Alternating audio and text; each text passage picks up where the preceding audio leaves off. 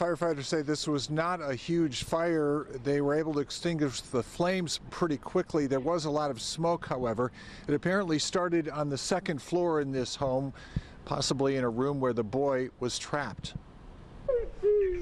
Relatives overcome with emotion, confronted with police tape around the home where just hours earlier, 2-year-old Ace Jackson died when fire broke out in his second-floor room. His mother and 2 other relatives were downstairs. Chaos broke out and then come out and ran back here trying to get him. And I guess they was overcome smoke. Firefighters were called to the home about 11:30 this morning.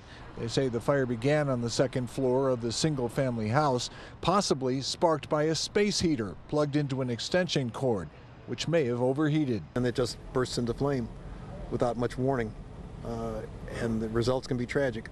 We don't know for sure that this is the space heater cord, but they're concentrating on it now. The department cautions people not to use extension cords with space heaters.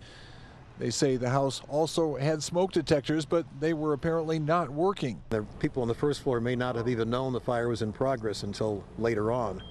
Smoke detector probably would have given them early warning, and that could have resulted in a much different outcome here. Jackson's uncle says they are a close family who just lost the boy's grandmother to COVID last month. It was just trying to pull ourselves together to celebrate Christmas. It was going to be hard to celebrate Christmas. Now, probably won't be no more Christmases for us.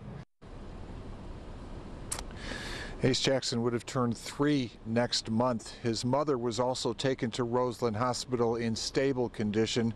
Firefighters say they plan to be here in the neighborhood tomorrow distributing smoke detectors.